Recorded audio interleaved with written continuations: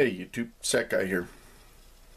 As you can see, I have a couple of buck knives new in the boxes. I got these a while ago and kept meaning to do a video about them. Finally pulled them out, getting it done now.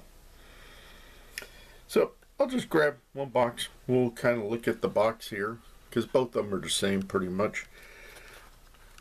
Over here you've got your warranty information and whatnot from Buck.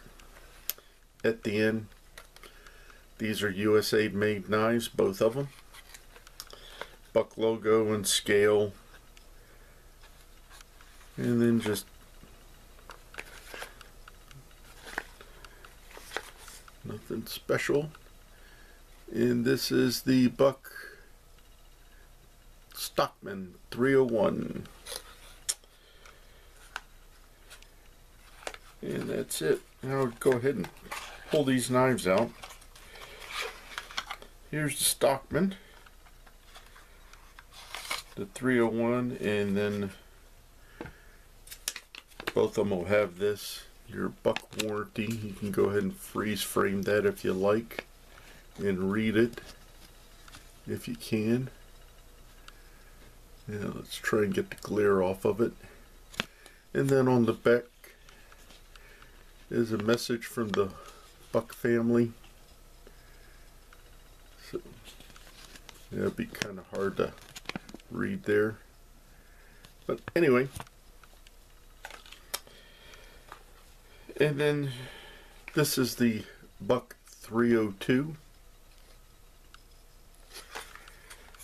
Now there's a reason I'm doing these two together, which I shall explain in just a moment.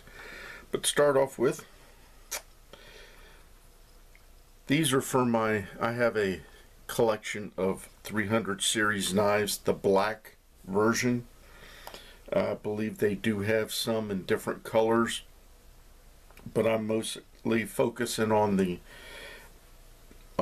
ones that have the Valox, Black Valox handles. And start with the 300 series, or I should say that the 301 here is a Stockman. Has a master clip blade. Then sheep's foot blade.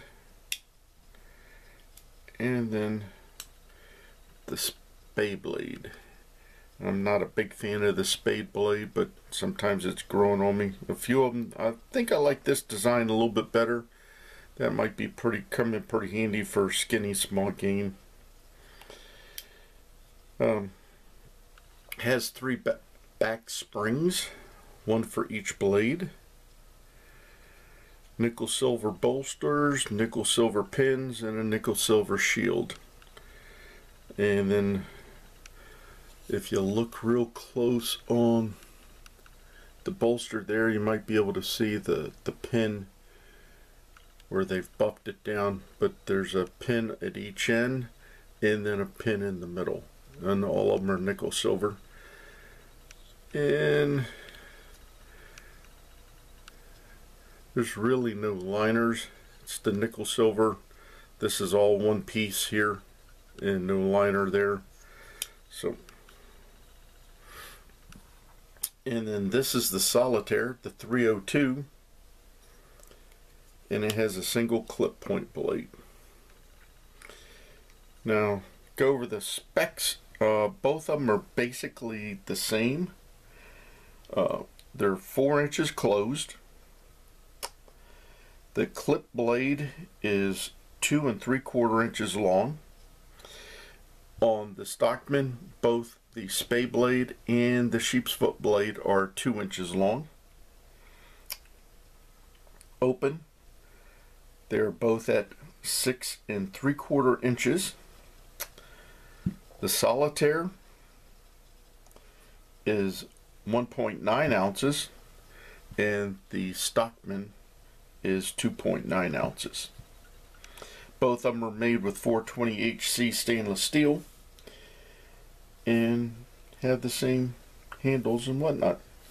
Now the 302 is discontinued. I just happened to be at a knife shop, was looking at it and debating on whether to get it or not, and the lady there was telling me that it had been discontinued and that was their last one. So I bought it, because a couple other times there have been knives in this line that I've seen and not bought, and now they're discontinued, like the Barlow. I really wanted to get a Barlow, but at the time didn't want to cough up whatever it was to pay for. Reason I'm showing both of these knives is I was doing research on this one. It mentioned that the person who was writing it was disappointed that all they basically did was take the scales of a 301 for the 302 and the same master blade, clip blade, and left off the other two blades and made a knife. And he's complaining that the knife blade, and if you look here, you can see where the tip of the blade is. You've got about 3/4 of an inch at least that a lot of people are saying is wasted space, but I think it allows you to have a good handle. You don't have your pinky hanging off there. But they were complaining about that, and I was like, okay, I don't have a 301. Let me go find a 301. And I found a 301, bought it to compare the sizes. And they were right. Yeah, they basically took the scale of a 301 with the master blade and just didn't put the others on there. But I like it that it's large enough to give you a good hand grip there when you're using it. I have not carried either one of these. I don't know how well they work. I just mainly got them for the collection. Well, let's with the little card that's in the boxes, let's see how well they cut, because I haven't done anything to these blades. So that's not bad. Let's check the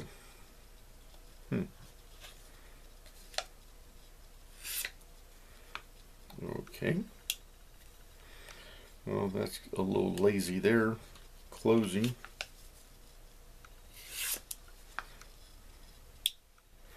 A little bit better snap.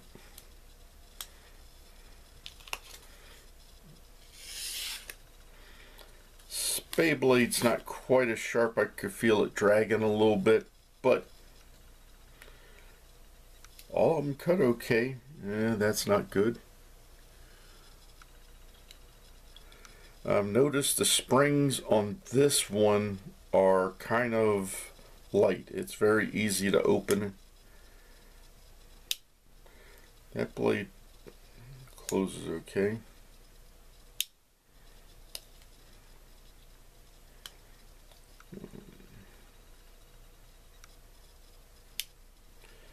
Yeah, it's a bit weak on that spring. All of them are about opening the blades up a 3 maybe, whereas that's got real nice. That's probably about a 5, which is nice. Open, close, walk and talk. Nice on that one. On the Stockman, not so much, but probably contact Buck and say, hey, springs are weak on this one, and see what they would do. I don't know. But like I said, it's just going in the collection. I've got a collection of the 300 series. I think I've got 8 of the knives so far. But they're pretty nice I don't know why I just started collecting them, but I started many years ago, and I've been slowly adding to the number since. If you have any questions or comments about the Buck 301 or the 302, just leave them below. And remember, always be prepared.